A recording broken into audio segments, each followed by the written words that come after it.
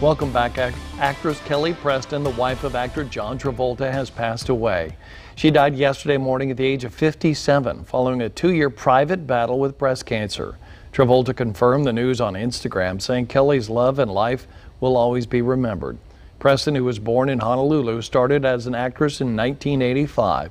Her first movie role was in Mischief. Then she went on to star in films like Jerry Maguire, For the Love of the Game, and her final film role, Gotti, in 2018 alongside her husband.